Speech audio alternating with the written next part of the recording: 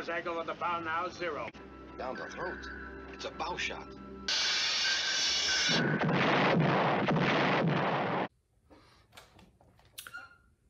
Hello, YouTube modeling community. This is Rick, and this is my first update on the build of the F4F Wildcat for the box stock group build, sponsored by Gary at the Fallout Shelter. This is an Airfix 1/72nd scale kit. I went through the intro in a separate video.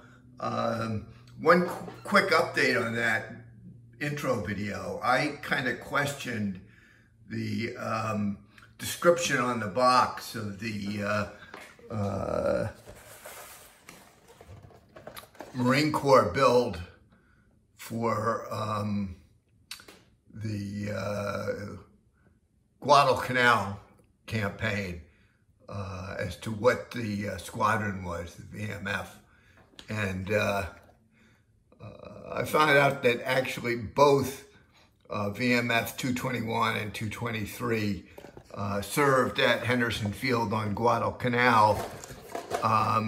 It's just that I was looking at the time frame when Guadalcanal was in question, from the landings in August of 42 up through the Japanese withdrawal in January of 43.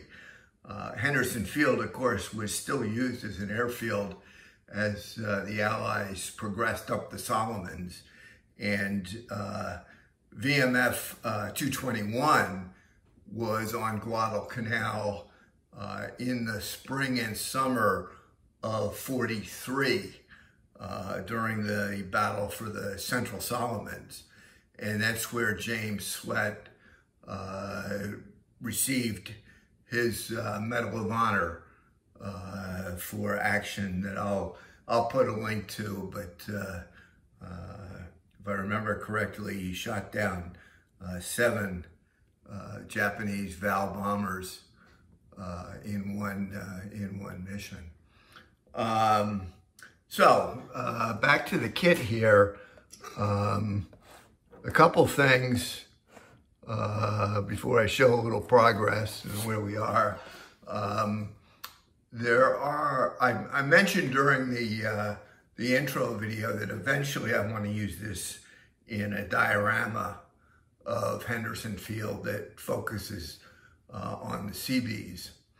But there are some options in the kit, and I wanted to go ahead and look at the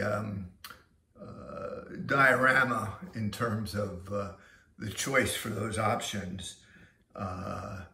You know, and what I'll do here is show a picture I found of the F4Fs on Henderson Field, and some of the kit options that you need to consider is, well, obviously landing gear, and they're going to be down. Cockpit can be built closed or open, so based on what I'm planning to do in this picture, the cockpit will be opened. Wings on the kit can either be folded or extended. Here at the field where they were parked, they parked them with the wings extended, so that's the way I'll build it. There are optional drop tanks in the kit, and based on the picture, I won't be using the drop tanks or the optional tail hook. One other thing that's jumping out at me in the picture here is it looks like the engine cowling is a slightly lighter color than the rest of the fuselage. So I don't know, that's something I may look into. So anyway, this is where I am right now. We've kind of got things buttoned up. I do have some seam issues that I'm going to have to deal with as a next step. The cockpit, I've got some other pictures which I'll show here for an out-of-the-box box stock cockpit, I think it came out quite well, primarily due to, I think, what were very good set of instrument decals that went on easy and didn't have a lot of problem with. So let me show a few pictures and video of the cockpit before I button things up. I've got the landing gear in.